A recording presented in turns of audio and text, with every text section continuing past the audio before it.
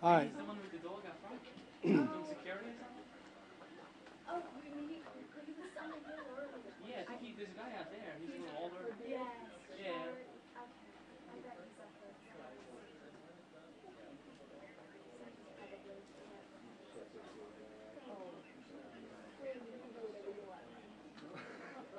No, you will be. You want me to leave real soon.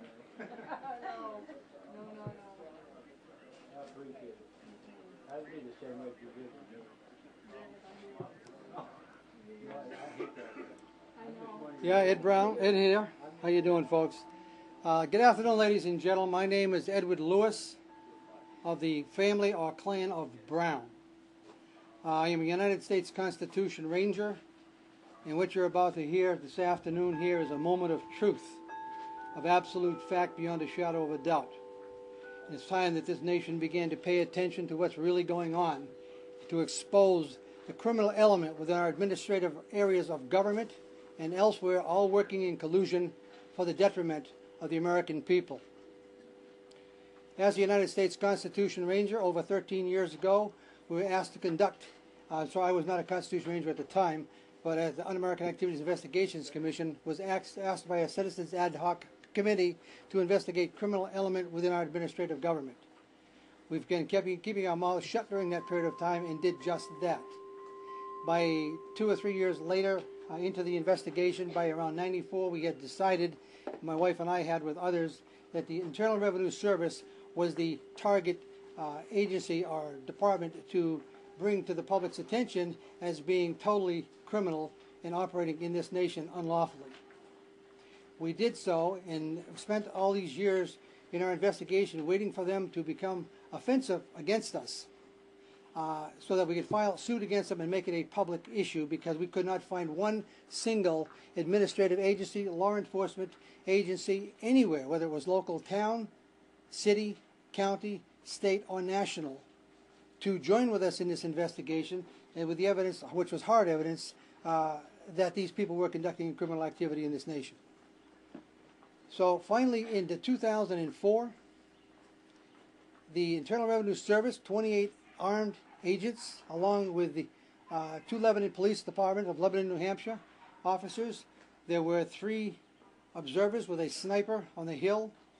There were 3 other state troopers, 2 up on the hill with the snipers to protect their backs, with the sniper to protect their backs, and another state trooper across the street in the Powerhouse Mall in West Lebanon, New Hampshire. These 28 armed plus agents were there just to download a computer. It wasn't there to just download a computer, but however, that's what they said they were there for. We said if you had called, you could have come at any time, 1 or 2 of you, and we would have been happy to oblige and let you download the computer. I said, why all the firepower? Oh, well, we were nervous because we heard you were this or you were that. What nonsense. They're a bunch of children. From that, we now had this lawsuit that we were required to go against these criminal element within our administration.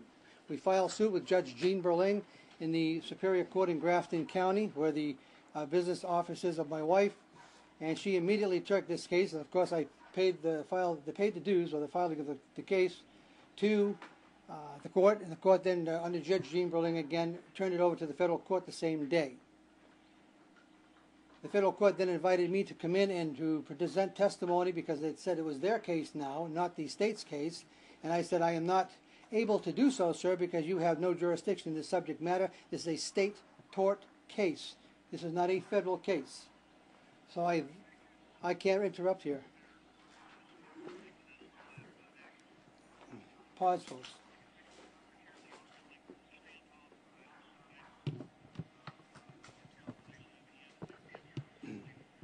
Okay. I'm sorry, I lost where I was. The federal courts then dismissed the case after I told them I could not enter. My wife and I said we could not enter into that jurisdiction as it was unlawful. Federal jurisdiction, Larry B. Kraft, read it. Crystal clear, folks, it's on the computer. It'll come up as the first item when you go into the search window on the federal jurisdiction, state or nation. They then turned the federal case over to, the federal case then was dismissed 2 weeks later because we wouldn't go in or join They waited about 6 months until May 23rd, and then using trickery with the Lebanon Water Department and the City of Lebanon, the Lebanon Police Department under Chief Alexander, then came down and slammed dunked my wife and myself, arrested us and brought us in, had me strip searched, had me face the wall, bend over backwards, spread the cheeks of my buttocks in front of a camera, which is one of the most disgusting things I've ever seen one man do to another. The U.S. Marshal should absolutely be ashamed of themselves. And it's about high time we started paying close attention to the rules of engagement on any situation that these mercenaries do. And I say mercenaries, ladies and gentlemen, because all police officers today in this nation are mercenaries. They are all guns for hire. That is all they do. They will tell you straight out, I'm just working for my pension, and I will do whatever I am told to do under any circumstances. That includes the Constitution Sheriff's Department office, Sheriff Prozo in this case in Sullivan County, where the home is, the land is here, and of course Sheriff Dutile in Grafton County, where the land is there. They were supposed to protect the people in that county. They are the most powerful organization in the state, even over the governor in that county. And they refuse. Sheriff Prozo told me directly to my face 6 years ago, Mr. Brown, he said, I will absolutely do what the state tells me to do. That man just broke every oath of office that he ever took for his position. And his position should be terminated. And he should never be allowed to run in state government again for that. At any rate, none of the law enforcement officers are protecting the citizens in their communities. What they're protecting is their own personal enrichment, their jobs, their career. Not all of them, though. There are some good officers out there. But the numbers are getting smaller and smaller each year, and you know that, especially in the news media.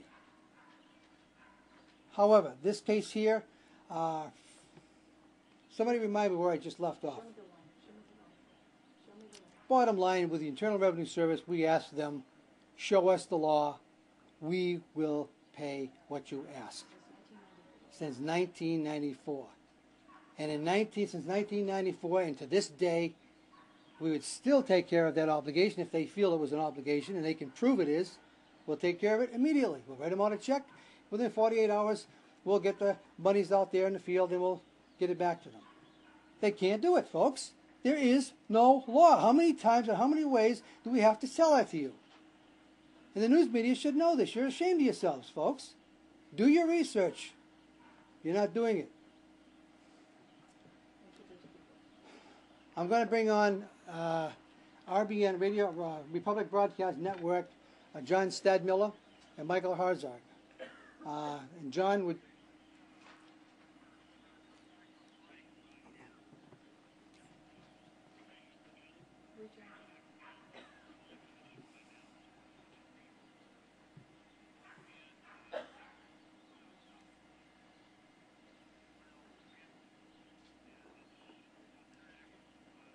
There, we're in front of them right now, Alex.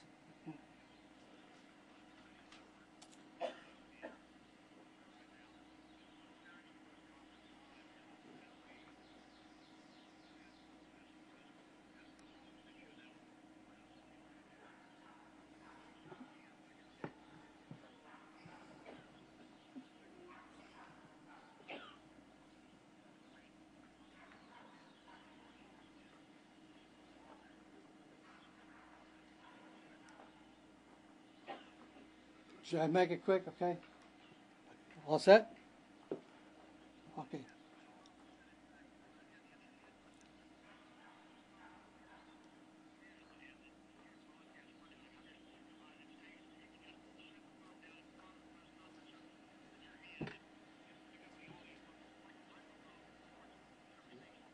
Okay, thank you, sir.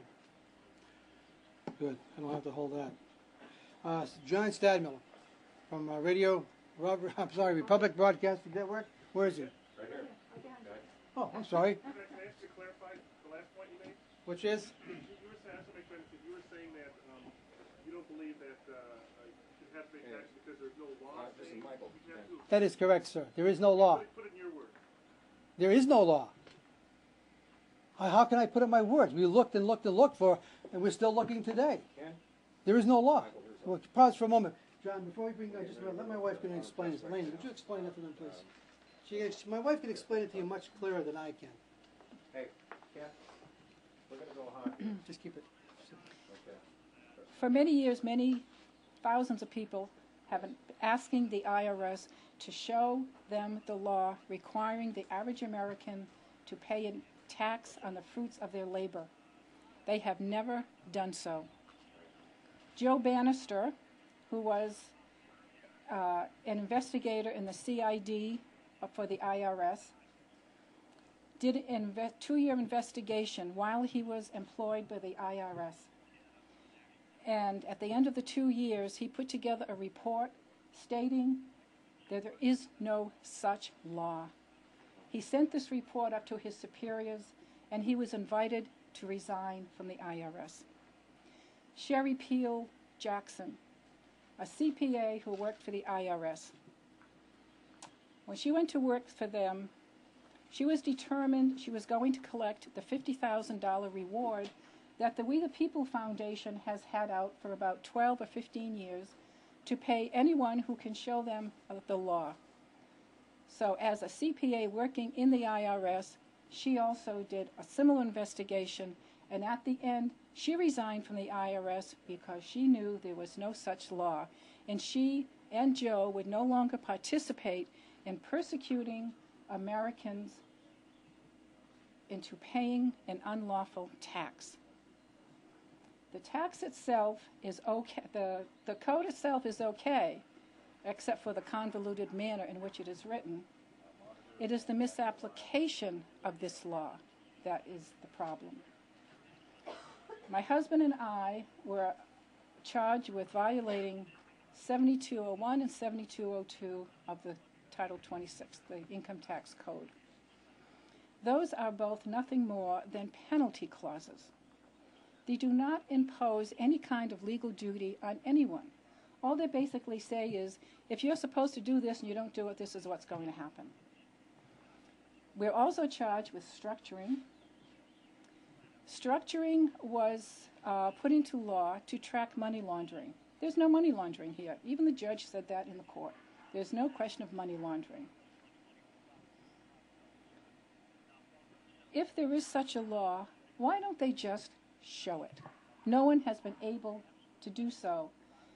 And when you cannot produce a law in law, then that means there is no such law. That's what we're all about, ladies and gentlemen.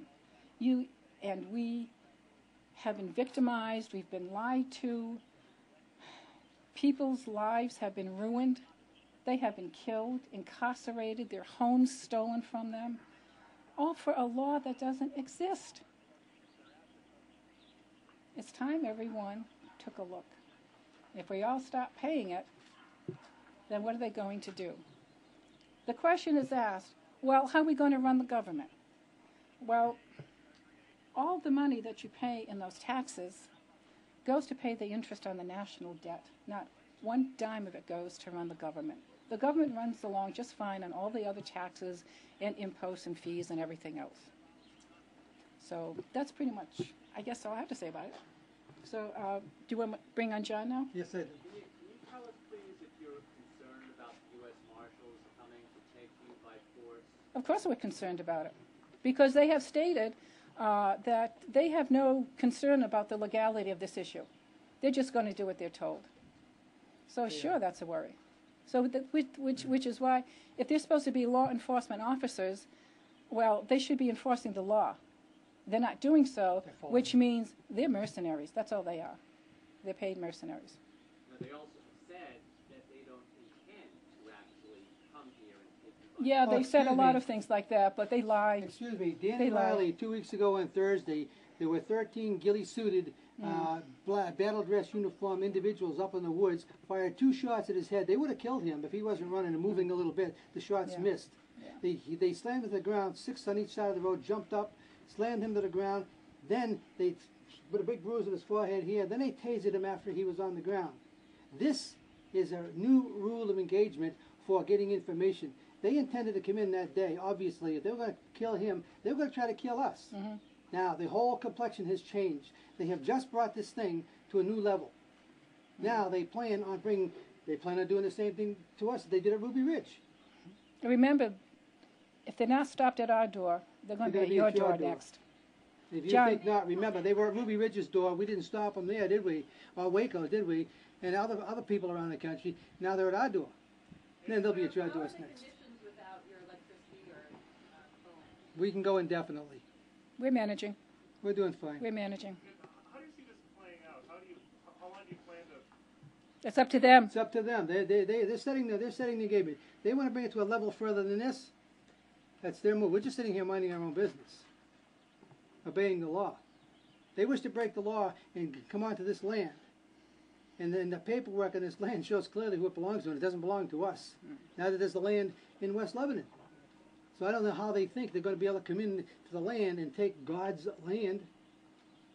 It's going to be interesting to see how they're going to get around that. Now, can you explain your new appeal in regards to federal juries, the makeup of a... We don't appeal to a criminal organization.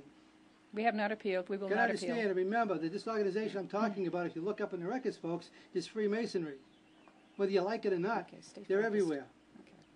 Mrs. Brown, are you worried about anything? Oh, sure. Wouldn't you be? Yeah. So would Yeah. you like to trade places? They're coming in. If they come in, we're dead. That's it. We will not be arrested. We will not volunteer to go into their prison for a non-crime. We have committed no crimes. So we don't submit. We, to any of we this told them intimidation. we either walk out of here free or we die. That's it.